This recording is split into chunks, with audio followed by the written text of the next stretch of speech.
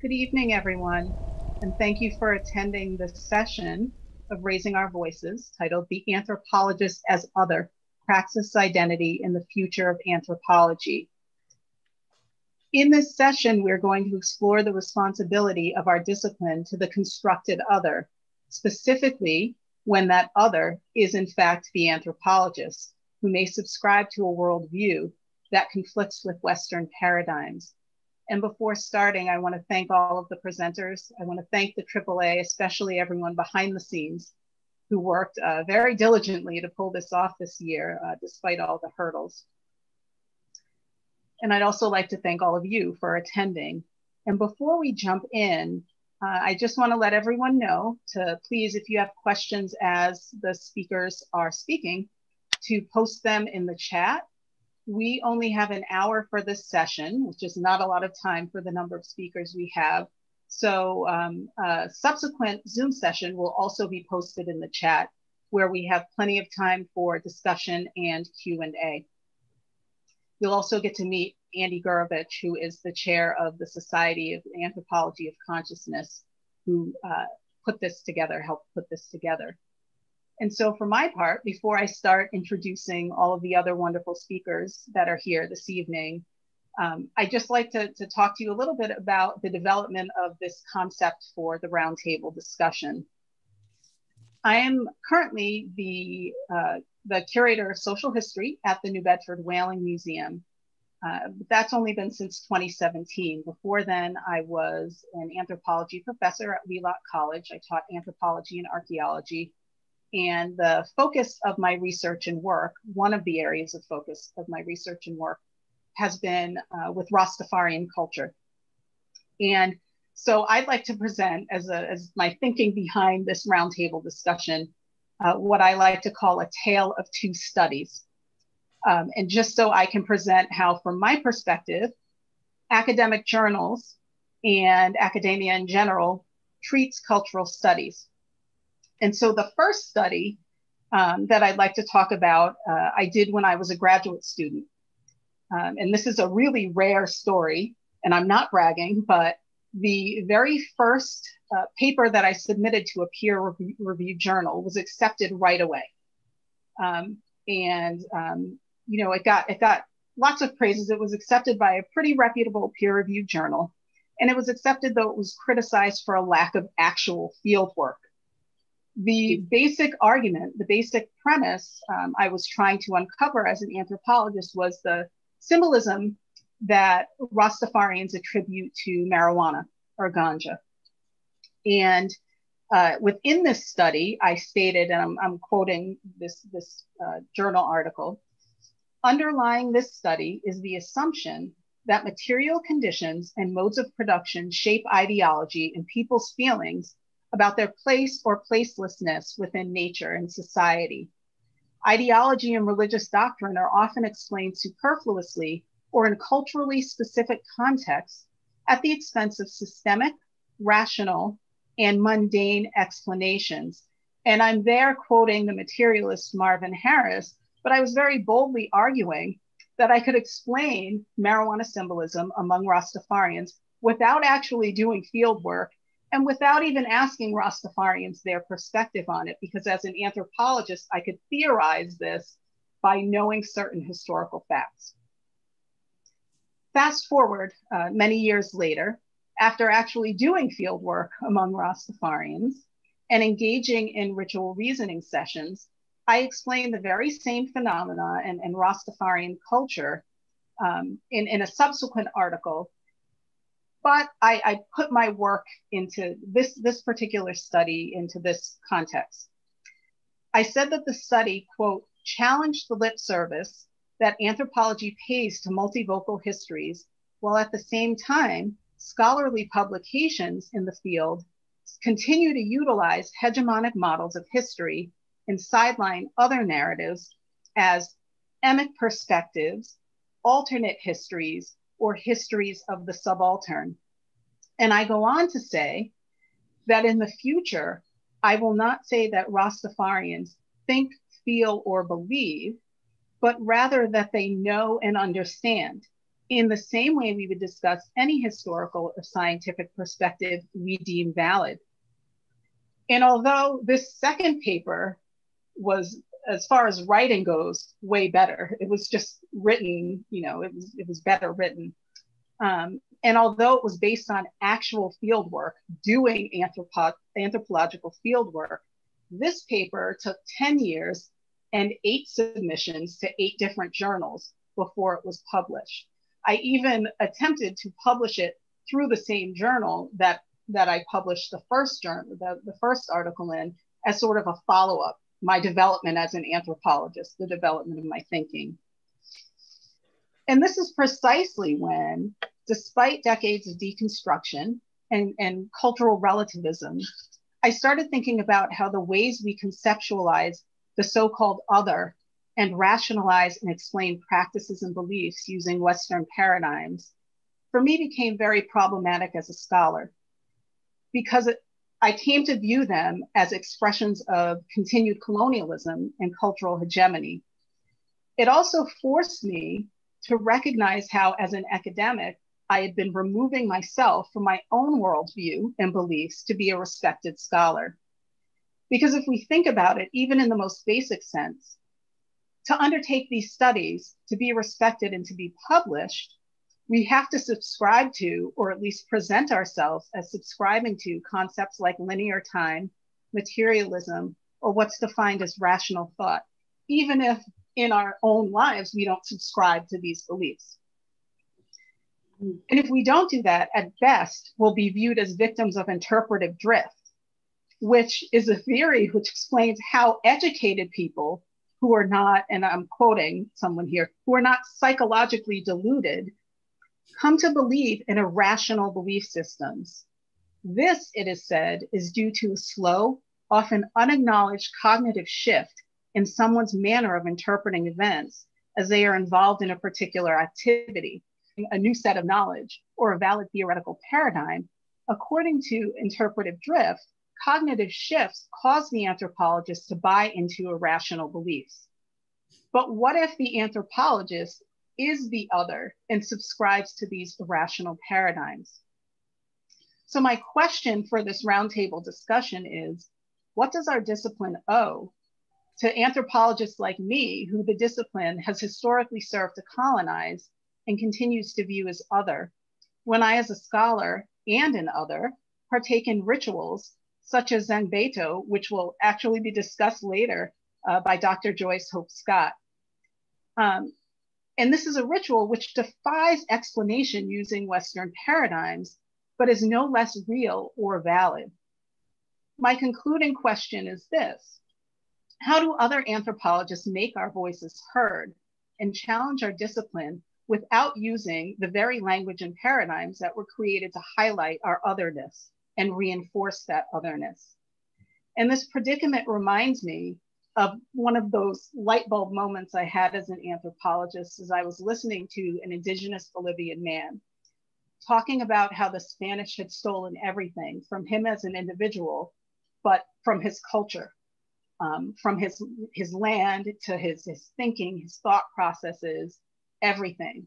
And it occurred to me as he was explaining this that he didn't even have his native language to explain it in anymore. He had to explain his oppression in the language of his oppressors, which I think is pretty poignant.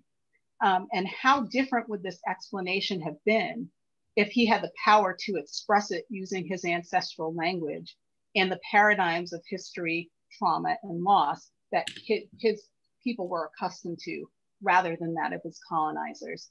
And so again, really just some of the thoughts behind putting together this roundtable discussion. And I'm very grateful that I have the scholars here that I do to elaborate on this and give me their own, and give us their perspectives on being in the field and operating with others and as an other. And so now I'd like to introduce Dr. Sharon Maharis, a psychologist, Sufi minister, and the director of psychology at the California Institute for Human Science. She is a professor at National University and Brandman University. She's been a member of the AAA since 2006. She co-authored 6 books focused on psychological and spiritual development. A force such as the world has never known, women creating change, brings women together from many cultures and many areas of work. Sharon has presented workshops in Costa Rica, Ecuador, Egypt, India, Mexico, Scotland, Uganda, United States, and Venezuela. Her seventh book, The Power of the Feminine, Facing Shadow, Evoking Light, which is now in press, was co-authored with an Egyptian Sufi leader, a Tibetan feminist, an environmentalist from Ghana, and a US professor. And I will make sure that we post the website for this in the chat, Sharon. So I'll now hand it over to you. Oh, thank you. So I'm a psychologist, folks, so I'll take a little bit of a different slant than the field work. One of the things I want to point out to the beginning is that we are in the midst of a profound planetary shift as we approach the end of an old age and the emergence of a new one. We've got COVID-19, economic threats are increasing. Many people are already experiencing crises based on economic inequalities, political and environmental influences, and these have all led to vast migrations, and we may only be seeing the beginning. Talk about fieldwork, we're in the middle of it in life. To meet the needs of this transformational time, many are focusing on deconstructing old patterns and outworn ideologies so that we can clearly understand our human past and create a sustainable future for all.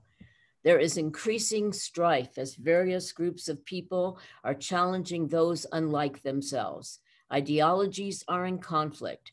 False information is being presented as truth. We can no longer count on common knowledge as there are increasing and differing interpretations of it.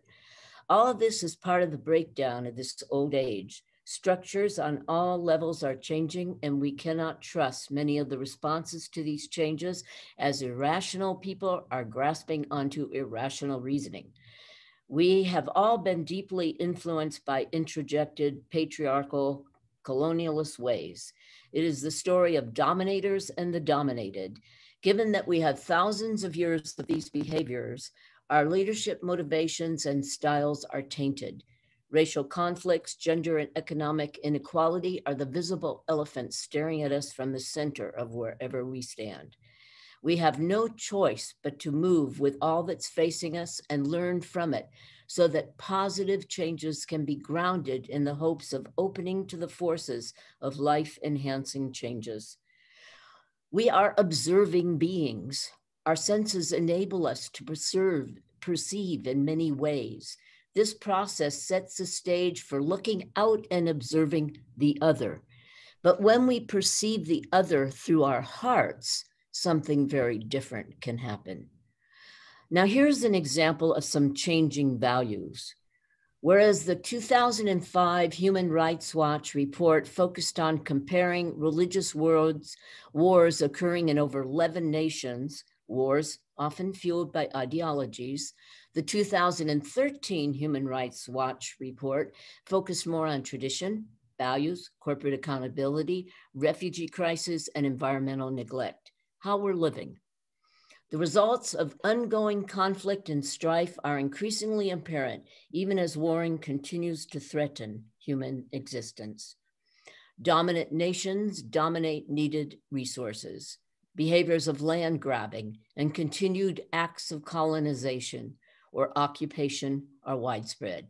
Dominant nations are blocking asylum seekers, fleeing tyranny and destruction, using the false assumption of protecting their national borders. Bonded labor, infanticide, and human trafficking are a plight throughout the world. Ecocide is rampant as large corporations destroy the natural ecosystems in order to grow crops, mine for metals, and extract minerals for profit. Along with these threats, hate groups and hate crimes are on the rise. Many people do not know how to adapt to lifestyles and beliefs unlike their own, so they attempt to destroy them.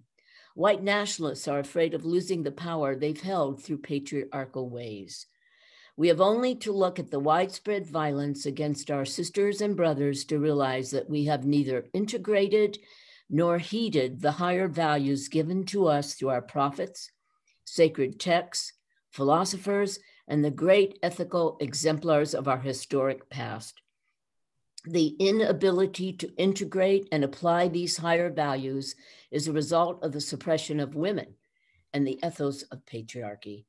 Matriarchies do not replicate the patriarchal ordering pattern. Instead, they are based on maternal values, caretaking, nurturing, mothering, and for both women and men alike. A woman, by her innate mothering characteristic, has inherent relational qualities. Relating and grounding caring values are the primary emphasis of the feminine archetype. Now, women need to also ground this feminine archetype to know it, because women as well as men have been influenced by patriarchal ideologies. From the evolutionary perspective, caring behaviors are biologically driven to assure the preservation of the species, but love and nurturing are very powerful, and we often see sacrificial acts that go far beyond preserving one's own life. A woman has the capacity to relate ideas and beliefs in terms of their impacts on people and the environment. This can be true whether the woman bears children or not. Although many men have an obvious loving and fathering relational nature, it is the women who are the natural mothers of the human race. Women represent the hope of the world at this time, because their presence has been repressed, and now it is time for them to rise, to manifest fully. But women cannot resolve what we are facing on our own. Fostering the relational, caring quality of the feminine spirit in everyone, male and female, is our key to greater peace and well-being. It is vital that women, men, and people of all colors, rich and poor, and all religious traditions, all gender expressions, put aside grievances to co-create a new world that fully honors Mother Earth and all of her species.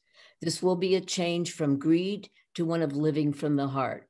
Our observing selves will become engaging ones as we awaken to fully embracing life from its center. Thank you. Thank you, Sharon. It's wonderful. Next up is Dr. Ping-An Otto, who is an associate professor in anthropology at University of Massachusetts, Boston. I'm a local, so I'm used to saying it that way. And I will give it to you now, Dr. Otto. Great. Thank you so much, Akea.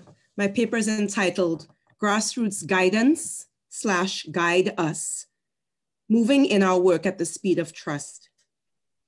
I research how race and resistance are danced into the fabric of long-standing ethnic festivals in the city I live in, Boston. Specifically, Boston's Caribbean Carnival is over 45 years old, is planned, peopled, and paraded by Black West Indians, who are now members of multi-generational immigrant groups and neighborhoods. The year-long festival planning and costume making culminates in a parade that winds its way through some of the most economically depressed and fastest gentrifying neighborhoods in the city. Dancing, celebrating costumed bodies, the vast majority of them women, appear in public to do this for one day a year. Local newspapers report on this. My community, and associated geographically and culturally with incidents of gun violence, they frame the positive vibes of the parade by reifying community members as welfare queens, thugs, drug dealers, drug addicts, dropouts, sexualized bodies that are simultaneously desired and defiled, and that are deserving of being ogled, objectified, pursued by law enforcement, or killed. We are never just people. Activist researchers like anthropologists loudly declare the humanity and sometimes the neglect of such communities. Yet we often start our rendering of their stories with tales of death. We admit we lack embodied knowledge, that we have not lived those lives in those targeted bodies. But what can happen when we listen to the living? That is, when we listen to their lived expertise about their own lives. Try as we might when we write, report, publish, we cannot negate the following facts. That we write from a tradition that helped to cement racism into the academy and beyond. That poor Black, Brown, and Indigenous communities are often understood by well-meaning readers of our work as only perpetually inherently damaged. and that communities like mine know that all the research in the world has made little difference in their actual lives because in our white supremacist system, their lives matter least. Indigenous education researcher Dr. Eve Tuck pinpoints the problem in the troubled relations with research and researchers. The trouble, she states, comes from the historical exploitation and mistreatment of people and material. It also comes from feelings of being over-researched, yet ironically also invisible. Simply put, our research causes damage, and many members of researched communities simply distrust research, even if the researcher is one of their own, like me. Communities rightly distrust that research will bring more good than harm to them. The oft-cited Linda Tuhiwai-Smith, herself recently thrown out of a job by an administration cowering to neoliberal movements at her own institution, says as much in her critical work, Decolonizing Methodologies. Whether our focus be on dispossession compounded by racist, embattled school systems as in Tuck's research, on methodology for centering Indigenous epistemologies as Smith's work, or on the political resistance of mass movements of gyrating bodies, as I research, these communities become or remain saturated with the fantasies of others. They continue to be collateral damage for failed modernity projects of urban housing, education policy, military policing strategies, and the anti-poor, anti-Black, anti-immigrant ethos that lie at their foundation. As researchers, we have been ill-equipped to be anti-racist workers interested in suspending damage because we think we are helping to write these communities into their own freedom.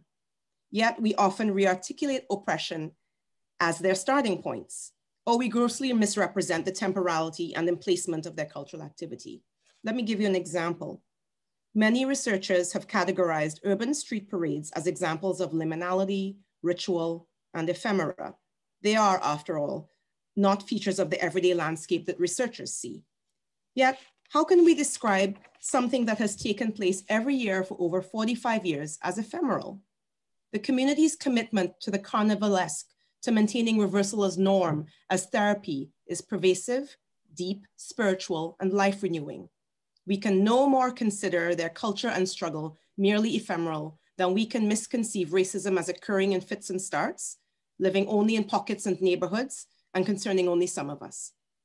As Afro-Latina feminist education researcher Patricia Kruger-Henny states, racist assaults do not occur as one-time isolated events, but are rather systemic by composition and hence repetitive by way of structural, circuitous wiring.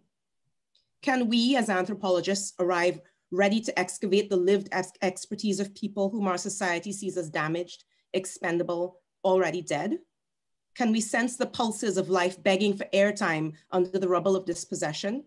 Do we pay attention to what reverberates for them?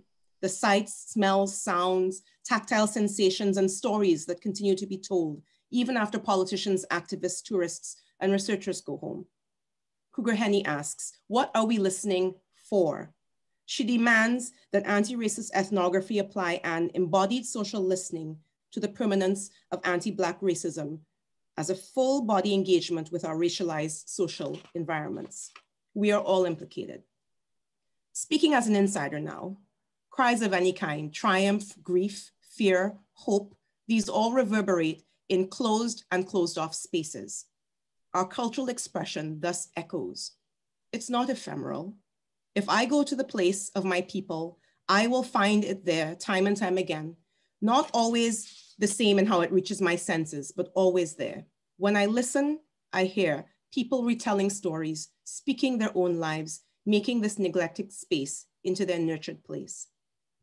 The work, sociality, care, and planning it takes to conceive, create, and present Carnival didn't stop when COVID-19 hit these communities like a hurricane earlier this year. Thus, to call our art ephemeral also denies us our resilience and determined self-continuity over time and space. To call this ephemeral art is to deny us our claim to ourselves, which is that it is our thing, done our way, that it's in us, that it is us. It is to deny the usness of us in our own place. It is to peek inside, acknowledge a pulse exists, and then rebury my people under the rubble of their own dispossession. speaking as an anthropologist now, I hope that this standstill gives us a chance to acknowledge that we have used their stories, we call it doing ethnography, towards our own success. But have we learned how to listen? And what are we listening for? I've chosen this example because we all influence the data we gather. We've known this since the late 70s and the early 80s. We intrude, alter, and take. And to draw from the words of Rose Fenton, a researcher and festival organizer in London, now we must listen and learn at a pace that moves our work at the speed of trust. To use equally forceful metaphorical language, we can unleash social change. It's not simply a proverbial possibility within our grasp. It's an actual weapon within the grip of those of us who've made it our business and livelihood to write the lives of others. Thanks. Thank you, Dr. Otto. Our next speaker is Dr. Joyce Hook Scott, clinical professor of African American Studies at Boston University and a national and international scholar and lecturer in African American and diaspora studies. Joyce.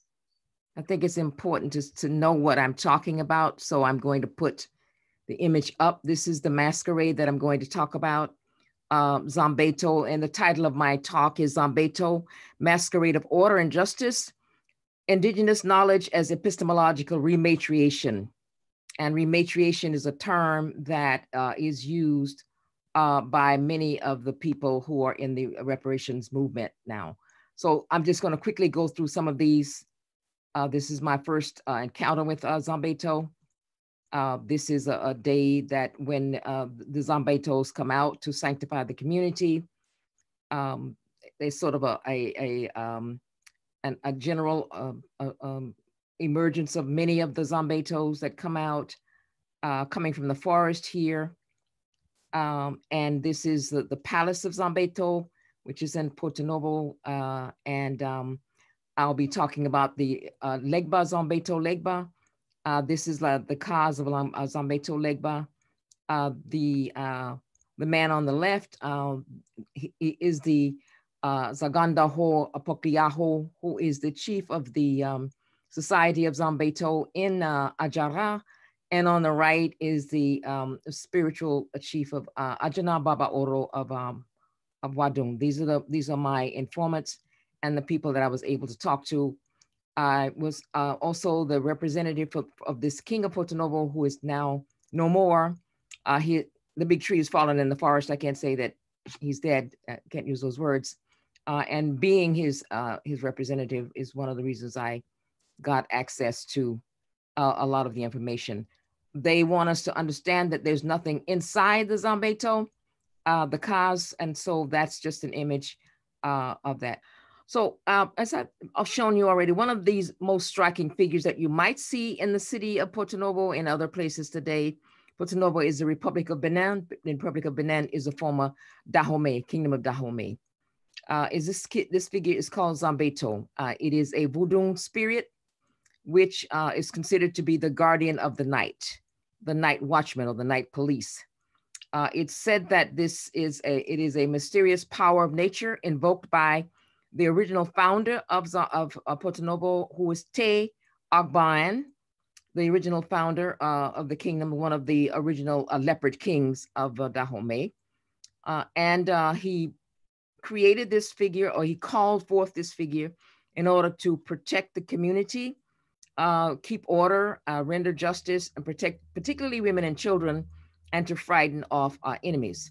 So this is a study that I've carried out over 15 years of involvement in Porto Novo, involvement in the community there as a participant observer and a scholar. I'm not an anthropologist. I'm I say a cultural critic, and that really makes me a marginalized person to talk about something like this. So I'm definitely an outsider in this perspective, but I feel that I'm an insider and one of the few people that's been able to actually probe the meaning of this figure because of the fact that I was invited in and allowed into the society at a very fundamental level. It's an argument here in terms of studying something like Zombeto. I argue for a scholarly practice that privileges an emic rather than etic scholarship.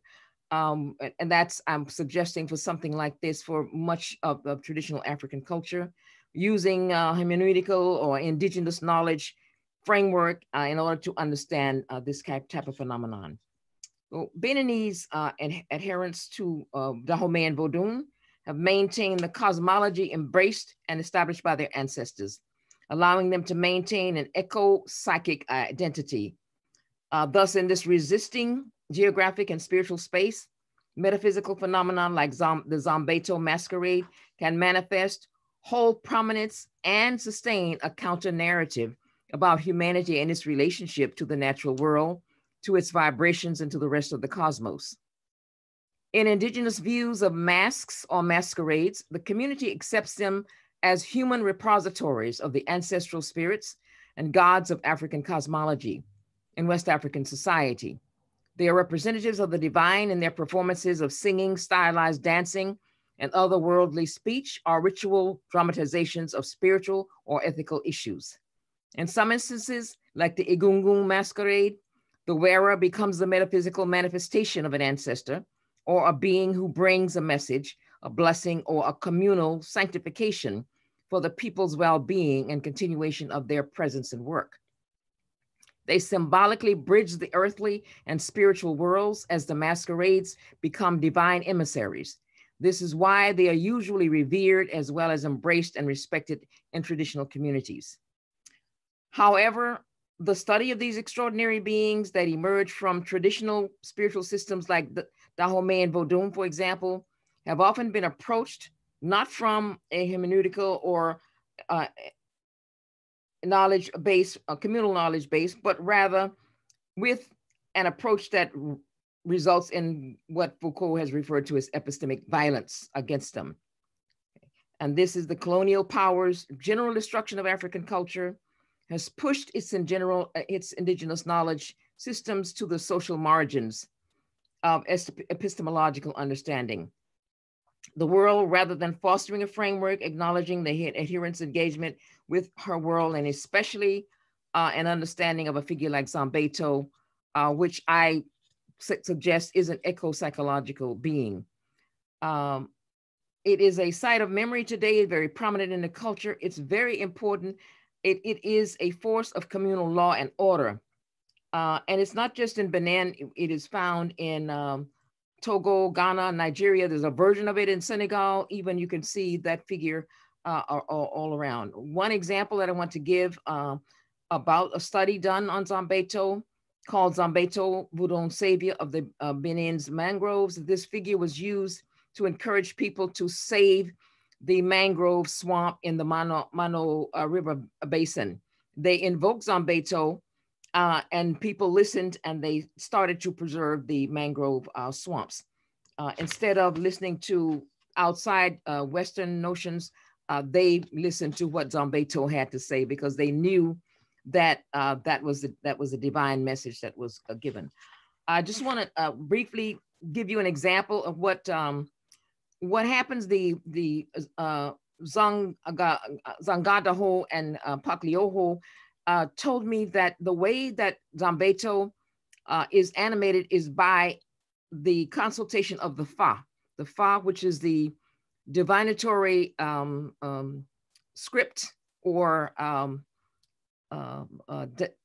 a text, let's say, that is based on science and math, and it is the energy force. It invokes the energy force, which they call Ashe.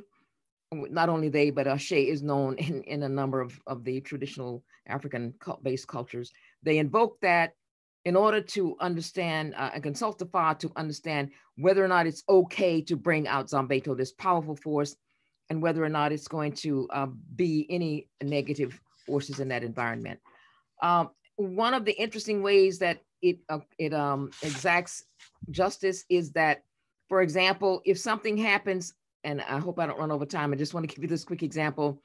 Let's say that somebody does something at night because he's the night policeman, and then that person, say people do something wrong, and here's a proverb, for example, Clarice pitonné nos testicules dans la nuit. That is, Clarice stepped on our testicles during the night. That is a proverb that is to say something very terrible happened. They violated some rules, and Clarice was involved in that. So the next day, the Klebeto, because we are not allowed to see Zangbeto, comes out in the community and cries her name all over the place, every house, until he comes to the right house of her parents. Then the parents are invoked before the Justice Department, before Zangbeto, and the committee that controls Zangbeto. And Zangbeto may ask for all sorts of things like 5 sacks of mosquitoes, a fish with 4 feet, all these kinds of things. So the point is to get the person to humbly beg pardon and to agree not to do this again, not to violate, transgress again. You're going to do it because the name will be, they'll talk about your family all the way back to your great grandfather, and the Zangbeto has the power to do that. So I'll just quickly close off here, and maybe there'll be some a time for questions in the next session. In other words, Zangbeto, as its tool, its movements, its sounds, machinations of self-reformation, through wielding the ashe that was invoked so that it can move. It is a form that has been in operation since the 1700s, and it's a daily figure that people respect. It punctuates the daily life of everybody in the country, and it's easy to see when it comes out, particularly to sanctify the community. If you ever go there, you'll certainly see it. So we'll have time to say much more about it in the next session. Thank you. Thank you, Joyce. Our next speaker is Darden Sharling, who is an educator, author, blogger, gender advocate, activist, leader, and a former politician and bureaucrat at the Tibetan government in exile, India. At the University of Massachusetts Amherst, Sharling is currently working on her doctoral dissertation, Promotion of Human Values Online, the Dalai Lama in the Digital Age. Darden. Thank you, Ikea, for the introduction. I am truly honored to be joining an illustrious panel of speakers. I'm grateful to the American Anthropological Association, especially Andrew, for this honor. So I'm going to talk about an attractive female Dalai Lama controversy and analyze it from the Western cultural imperialism standpoint. The role of religion in reinforcing patriarchy or patriarchal agenda only seemed to deepen in today's times. Across global religious traditions, the idea and discussion about a female religious head is yet to take shape. But the Dalai Lama, with a history of 14 male incarnations spanning 7 centuries, has, for the last 3 decades, made a revolutionary proclamation that his next incarnation could be a female. I've discussed this in the book, which both Ikea and Sharon mentioned. So when asked in this case by Western media, majorly Western media, whether the female incarnation will have to be attractive, I'm putting attractive in double quotes, the Dalai Lama replied in the affirmative. So what happens is his remarks about an attractive female reincarnation receives strong backlash, mainly from Western media and feminists who said that his use of that word attractive is controversial, is anti-feminist, and is an affront to women. So what I'm going to do is I'm going to discuss this controversy through 3 different theoretical standpoints. First is cultural imperialism. Second is otherness or othering. And third is cultural relativism. First, this controversy over the attractive remark is not just a result of cultural misunderstanding between well-intentioned parties of unequal power, but this misreading of the Dalai Lama's words are simply a part of is simply a part of a larger pattern in which the Western culture interprets aspects of Eastern culture, including Buddhism, in whatever ways they see fit. without regarding to the context and histories from which they come. So it is power that affords the West this privilege. Culture as a site of power struggle have been explored by intercultural communication scholars such as Shitu and Casey. Secondly, according to Shitu, who is a professor and director of the Institute of Discourse and Cultural Studies at Xinjiang University in China, through the entire modern world history, the West has never seen, spoken of, or dealt with the non-Western other as equal, or as merely or simply different. Rather, it has often treated the other as deviant, inferior, and so to be controlled and controllable. In other words, the contact and communication between the West and the non-Western, non-white, and the third world communities have always been a matter of power struggle. Therefore, the term other or East does not presuppose a unified essentialistic subject.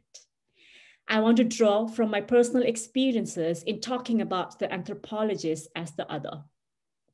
For a Tibetan like me, who's lived her entire life in India, India is my exile home country. Sorry, Tibet is my home country. India is my exile, It's a place where I was born. So for a Tibetan like me, who was raised largely in South Asia, to come to the West to pursue further studies, one major setback that I face from excelling in Western academia is the dominant Eurocentrism. So West as the episteme of knowledge and inquiry is troubling and damaging, to say the least.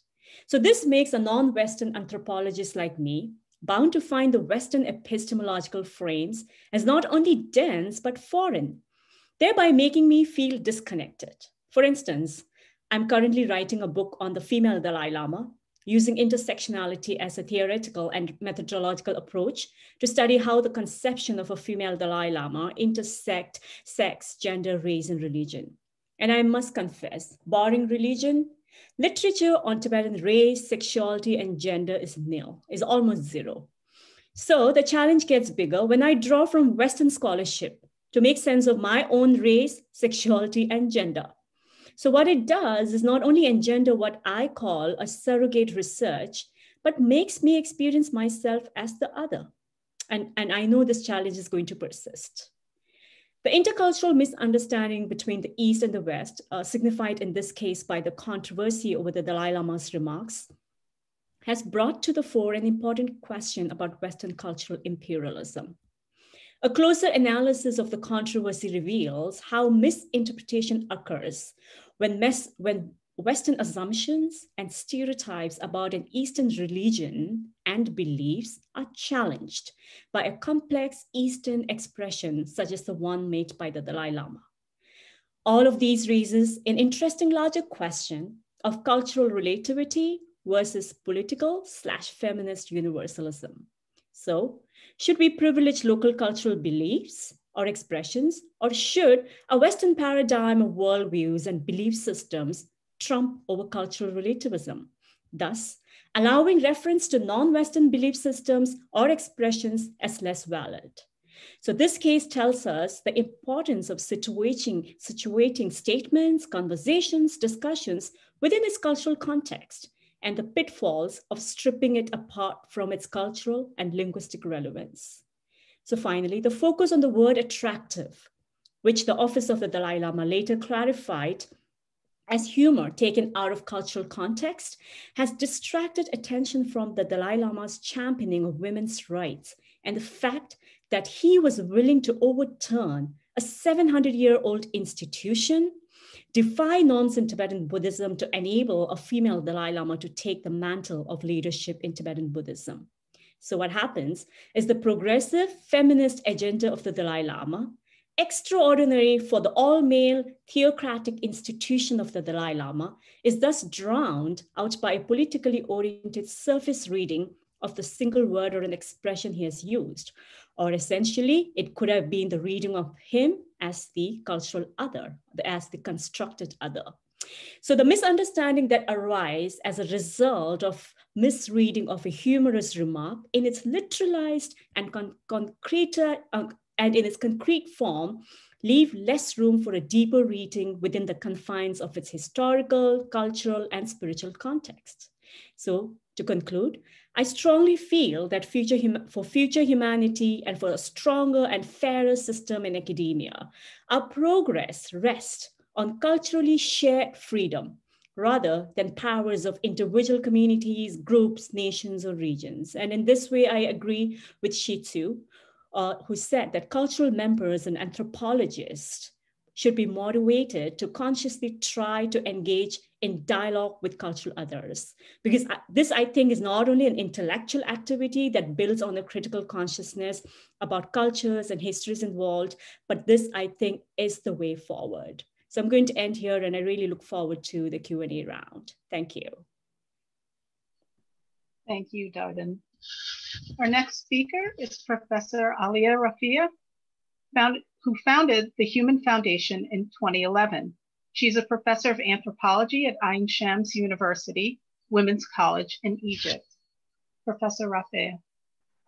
Thank you, Akia, and thank you, Andrew. And I'm going to take only 5 minutes because I was told that it's 7 minutes for each speaker. So I made my time I made my presentation very condensed.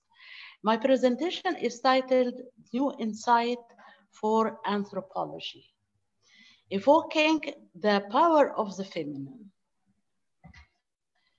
I would like to raise attention to these major points. First, we are in a transitional period, transitional time. The COVID-19 pandemic has made great change in our life.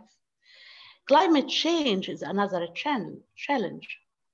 And I think that the world needs a shift of consciousness to face those challenges and other challenges.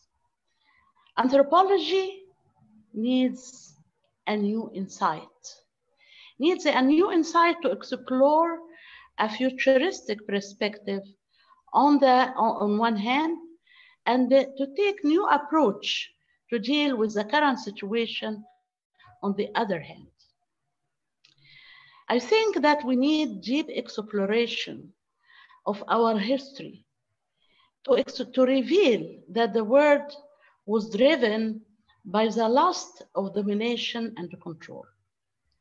And I think we need in anthropology to make depth psychology part of the anthropology, because depth psychology would add to the anthropological approach, revealing deep roots of conflicts other than the ethnocentrism and the colonialism. We need, and also I think that the world needs to awaken the archetype of the feminine collectively and on the individual level for men and women.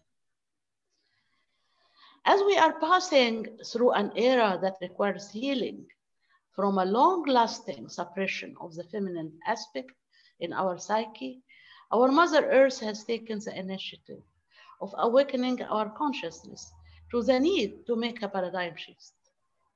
By the realization that we are sailing on one boat worldwide, this would be a chance to reconsider the pattern that has been overwhelming human relationship on micro and macro levels. We need to face the shadow that has driven us to kill one another and to race for domination and control. That's why I think that anthropology needs a new insight. It needs to explore our inner connectedness beyond apparent differences. While relativity of culture, as introduced by Franz Boas and his school, was a breakthrough in anthropology, it made the field more humane. We need to see beyond. We need also to move from discussing what are universal principles that we share to investigate what kind of shared psychic roots that we have. Depth psychology, which depended mainly on anthropological studies, deserves attention from anthropology. And because it uncovers another dimension of commonality among human beings. the collective historical unconsciousness, is one of the great discoveries that still has to direct future study in anthropology. Depth psychology would aid anthropology to explore the deep structure which lies underneath human interactions dynamics. It would attempt to understand the root of the lust to dominate and to control in international policies as well as in the social relations. It explains the relationship between woman oppressions and the other dimensions in our life. By depriving women from expressing their innate compassionate spirit, the feminine archetype was buried deep in human being unconsciousness. Awakening the feminine requires that women participate in creating a new world and be part of the change that we all aspire.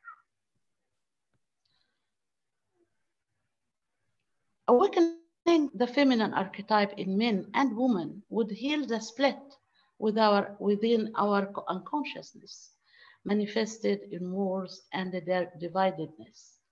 In order to move to a new age, anthropology needs to study anticipated changes within human beings with their cultural diversities, use this relational archetype, the archetype of the feminine, to see unity beyond diversities.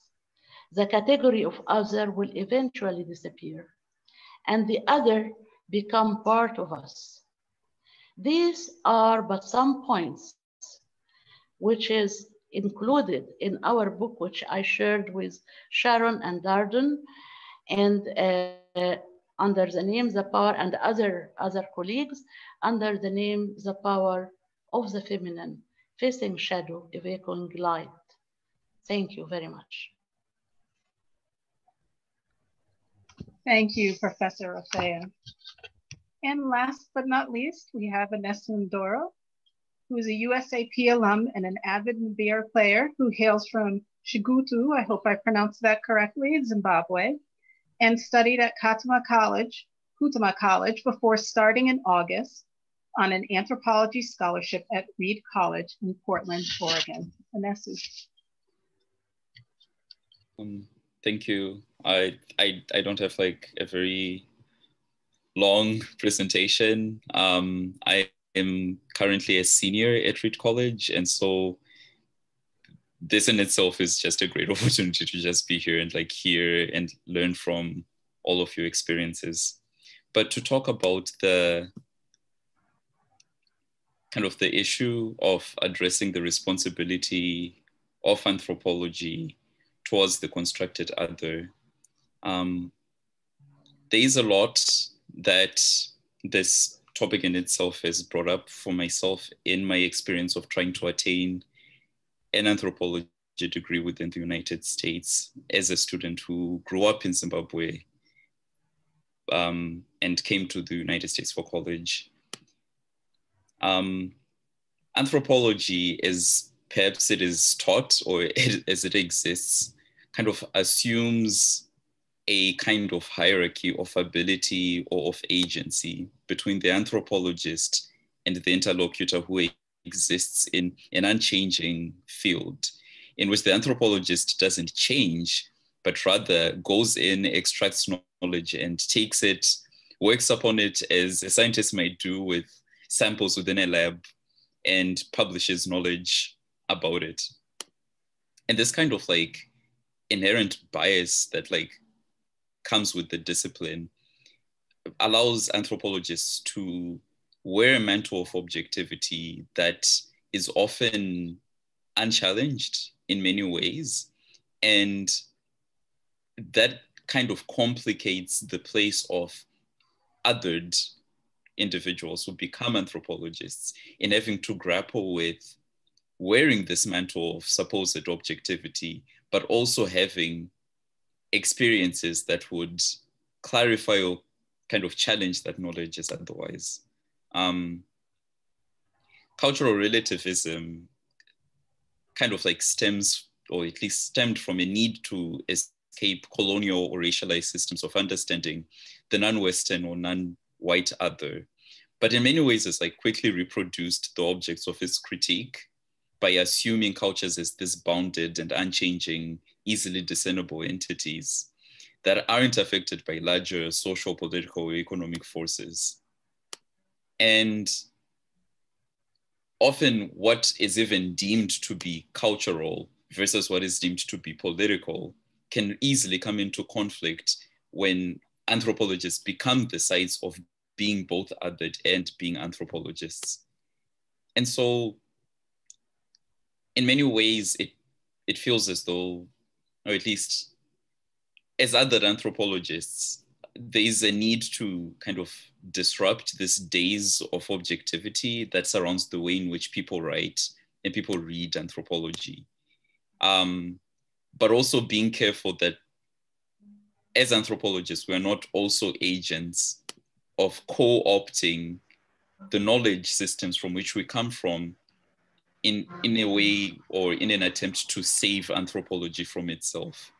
That other anthropologists may scrutinize and may bring a incredible diversity of perspectives to the field, but that in itself is not enough, that the very foundations of anthropology, of how we write, of how we do research, of how things are published, of who gets to talk and who gets to present knowledge, have also to be challenged. And in a way, in doing so, we kind of like disrupt this hierarchy that exists between the anthropologist who can attain knowledge and the interlocutor who is only there to provide knowledge, but to provide no other critique, no other kind of like interaction or conversation with the knowledge itself. So maybe just to conclude, I would say like there's the role of the other as anthropologist is not simply to become kind of a tributary of providing new perspectives in the risk of having our epistemologies become trinkets or kind of collector's items in a glorified museum of diversity of thought.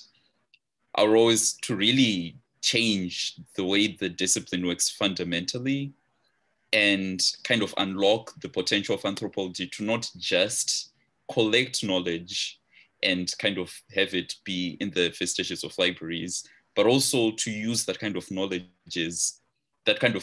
and make it interact with the communities from which we come from. And so like help not just this academic idea of what anthropology is, but use anthropology to enrich ourselves and others, as well as the communities in which we work and in which we've embedded ourselves. That's what I have to say. Thank you so much, Inesu. What a profound, I was wrapped by you.